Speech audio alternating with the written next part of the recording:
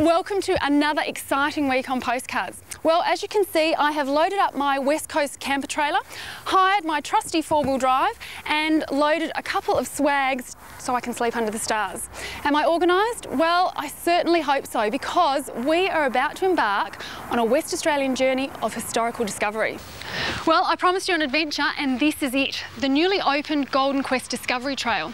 It's a 965-kilometre drive through our eastern goldfields, and I'm here at the starting point in Coolgardie. From this point onwards, I will be referring to my trusty trail guidebook.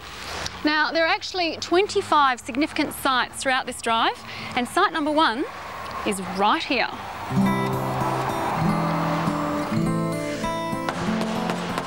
Order, order! Now, over 100 years or so ago, this court probably dished out some pretty hefty punishment to those people who didn't want to toil for their gold and perhaps wanted to steal it instead.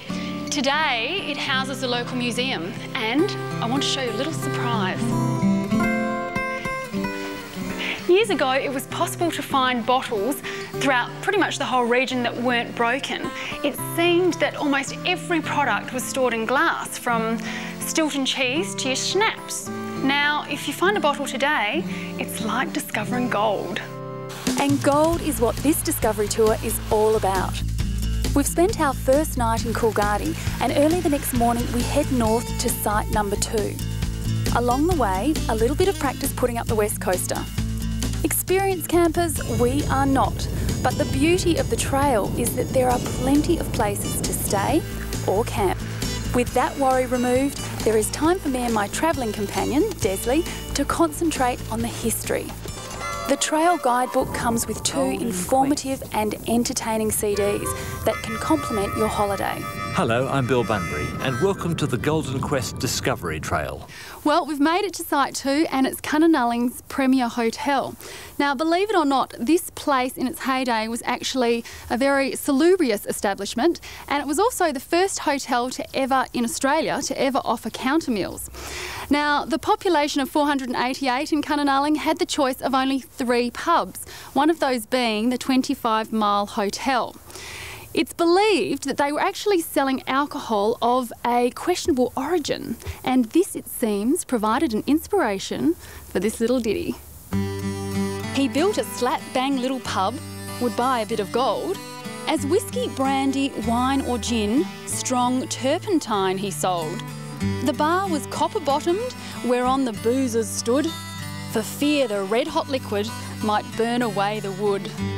One day, a drunk upset his glass, the first had made him tight, and in the twinkle of an eye, the place was set alight. A similar history can be found at Site 3, Orabanda. The little hotel here has seen its fair share of tragedy and intrigue. And that carries on to Site 4, Siberia, where a genuine gold rush occurred in 1893. There was gold, but no water, and plenty of prospectors perished. Legend has it that the name came off a carving in a tree that said, "To hell or Siberia." On the setting sun, we head back through Orabanda, on our way to site number 5, Goongarrie. Well, my first day down, and I've ended up at Calm's Goongarrie homestead. And look, I know we've said it many times before on Postcards, but sitting around this campfire with great company and great food, it really doesn't get much better than this. Now tonight, much to my amazement, I am feasting on chicken casserole with cheese dumplings, and tomorrow I've been promised some local witchetty grubs. We did find some witchetty grubs, but watching them slowly cook on the fire left me thinking, no, I'll have some tea and toast for breakfast. Goongarrie town site was once known as 90 Mile. It consisted of 2 fine hotels, a Cobb & Co station and some houses. Today, only the houses remain.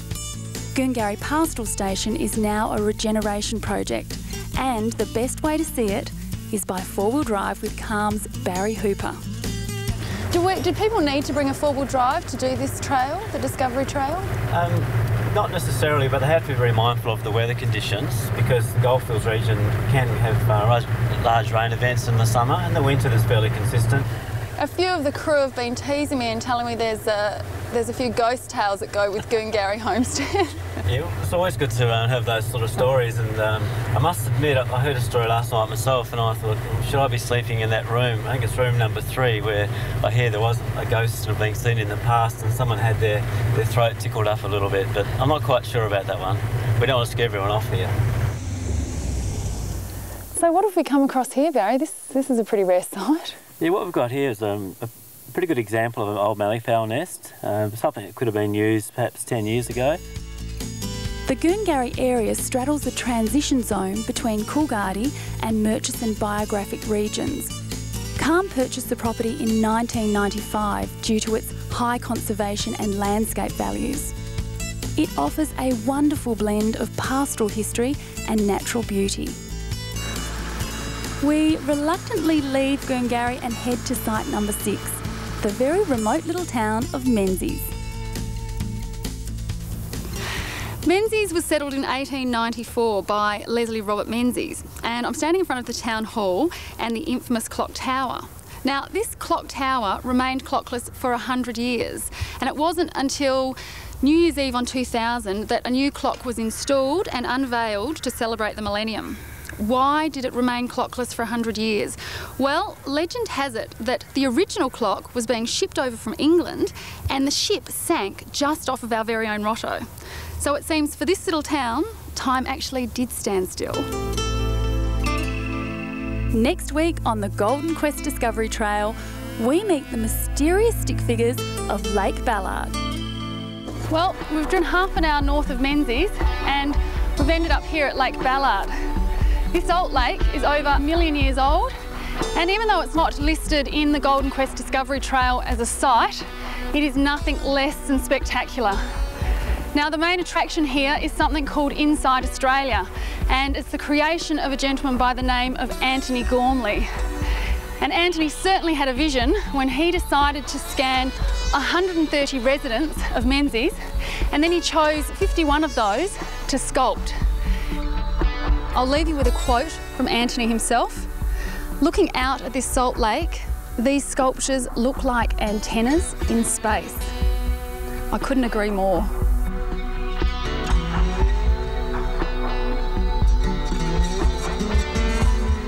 Niagara Dam is probably our least known white elephant. It was built in 1897 and it was to provide water for the Kalgoorlie-Menzies Railway, and it came at a cost of some £60,000, and it never got used.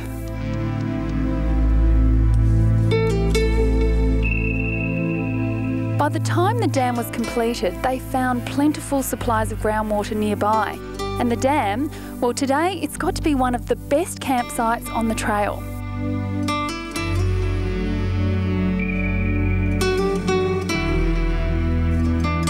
I think you'll agree with me when I say pubs are a significant part of Aussie culture, and it is even more so here in the Eastern Goldfields, where it seems every town site that I've visited so far, the pubs are usually the only buildings left standing. Here, the Cosmopolitan Hotel in Kookani, well, it's a stark reminder of what it was like to live amongst the mines, the dust and the flies. And after our camp out and morning fossick around Niagara, the Grand Hotel in Kookani is a welcome relief from the rigours of travel. Publican Kevin Pusey is always ready to spin a yarn for the locals. So Kevin, when did you first come to Kookani? I came to Kookani for the first time about 24 years and 7 months ago for a counter lunch. And you're still here? Yeah, couldn't get away. So why is the Grand Hotel still here and everything else is gone? Well, out of the 11 hotels that were in Kookani in 1907, this is the only one that stayed open and the only one that stayed licensed. And I think it's mainly because of its proximity. It's the closest one to the railway line. Okay, I hear you're actually planning on retiring here. It looks a bit that way, yeah. We actually decided to move out of Kookani and live in a bus and have no fixed address many years ago. But they handed us a certificate in insanity when we decided to do up some buildings and restore them. We weren't about to spend 24 years and 7 months in Kookani, although the counter lunch worked a treat. With energy levels high, a walk at Site 10 was a must. The old rail bridges at Malcolm were built to traverse the sandy creeks in time of torrential rain.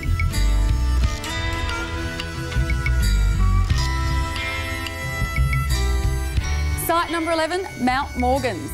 Now, in order to claim a lot here in Mount Morgans, the public were asked to take part in a race from Mount Margaret, which was the first true settlement here in the region. Now, the people who got here first obviously got to peg the best lot. And stories abound about what happened that day. I mean, you can only imagine all the sorts of good-natured trickery that these guys got up to as they were trying to make it here and be the first one to Mount Morgan.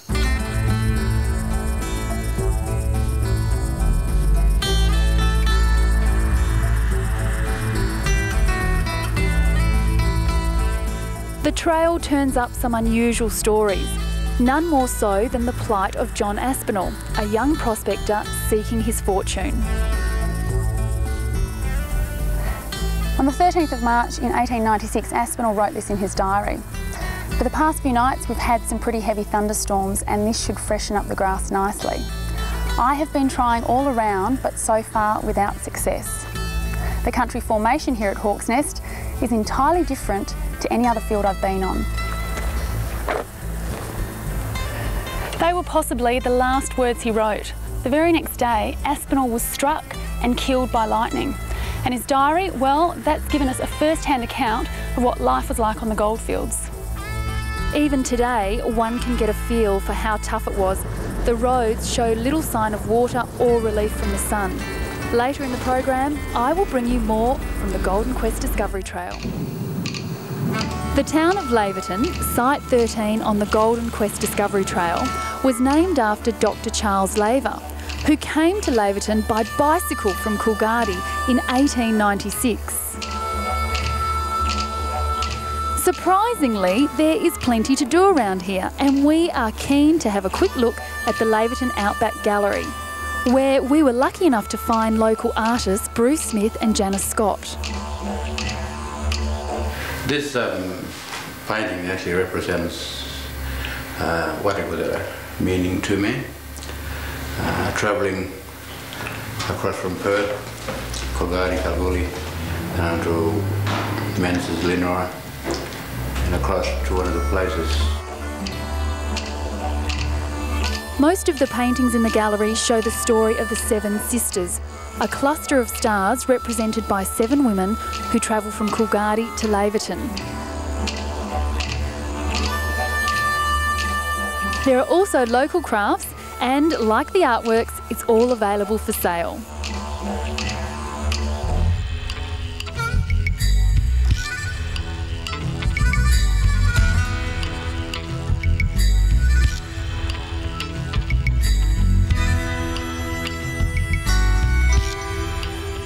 My girlfriend and I spent last night in Laverton and we've travelled just a short distance out here to Windara.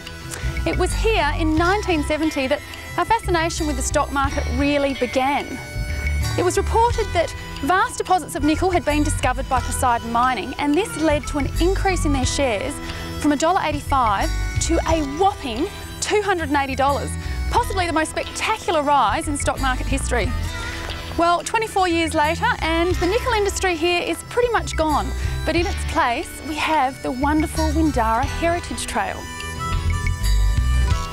This rehabilitation project, once an active mine with over 600 employees, has turned back to nature. Maybe a decade from now, this will be the benchmark for what we can do with old mine sites. Site 15 is not what you'd expect.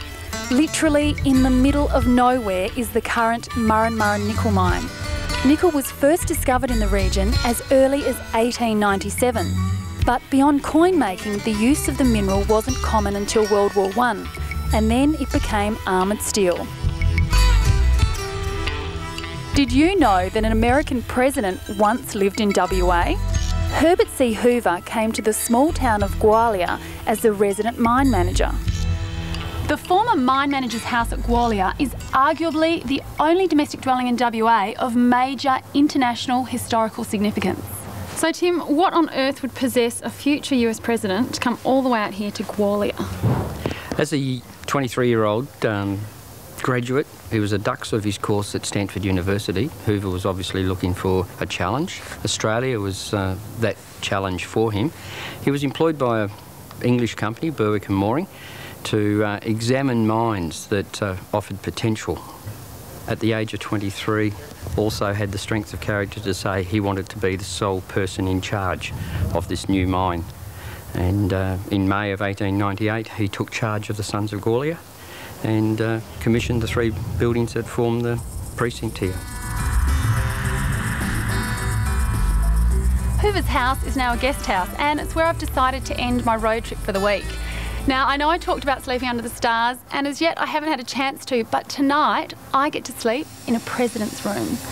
Next week, I'll be doing the dusty trip back to Kalgoorlie, and as well as more on the Golden Quest Discovery Trail, we'll have plenty more for you. Over the past few weeks, I've been travelling along the Golden Quest Discovery Trail. Now, I started in Kalgoorlie, I've gone to Menzies, I've gone through Kukaini, Laverton and Gawler, and now I'm in Leonora. And it's also referred to as the Star of the Goldfields. This is all that's left of the Leonora. It was once a steam tram that connected the twin towns together. Each of the sites on the trail are numbered, and Leonora is Site 17. The town was once a bustling metropolis, but when the gold ran out, like many towns up this way, things went very quiet. The sound of wheels on steel eventually ground to a halt. The tram ran up until 1921, with the last one being a petrol-powered motor wagon. Leonora is site number 17 on the trail, and between here and Kalgoorlie, we have a whole another 7 sites. So I think we better get cracking.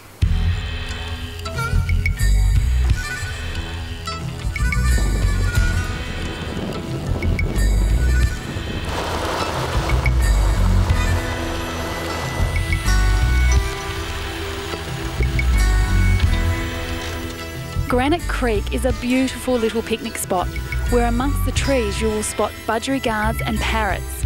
This is an important breeding area for these species, and getting close is not too difficult.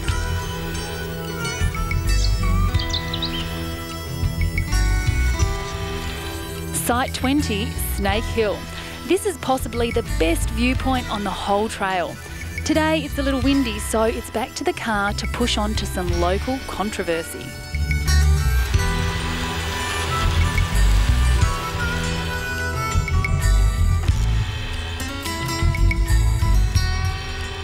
Ernest Giles is often referred to as the last great Australian explorer. It was here at Yalluring Soak in 1875 that he was allegedly set upon by over 100 painted Aboriginal men. Now, nobody really knows if the attack took place because Giles himself is unclear about what really happened. So I guess you could say he's just gone ahead and used a little bit of his poetic licence.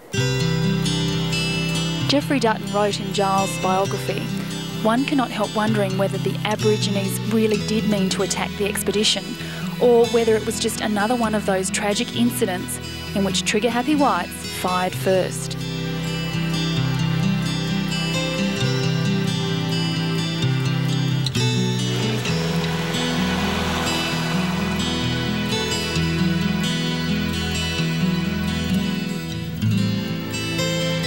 If you come out to the goldfields, you can't help but have a fossick around. Davyhurst is a good place to get out of the car and feel the history. This is perhaps the most sobering of sights on the trail. Not one single building is left of a town that once boasted 3 hotels.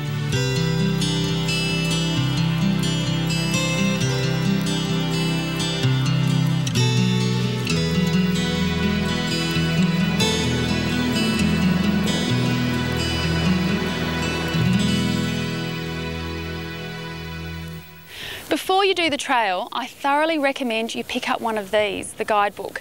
Now, you can get them at the Tourist Bureau, or you'll be able to purchase one at the various stopovers along the drive. It will certainly enhance the whole experience for you, with some fascinating stories, like the one here at Broad Arrow, about a Mrs. Candy Whitaker Wright.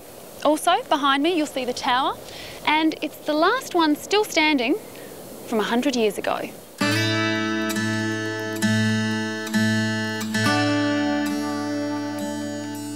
We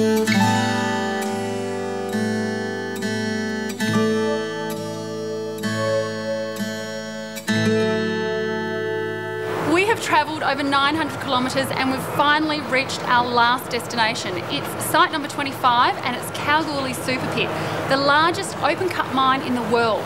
Now, I have had the best trip. I have met some interesting and wonderful people along the way. I've sighted some of Australia's iconic wildlife and I've learnt some of our fascinating history that is threaded throughout the Eastern Goldfields. Now, it's called the Golden Quest Discovery Trail. Don't forget it, put it on your list of things to do. Me, I'm probably back in the southwest next week and I'm guessing I'm going to be missing all this red dirt.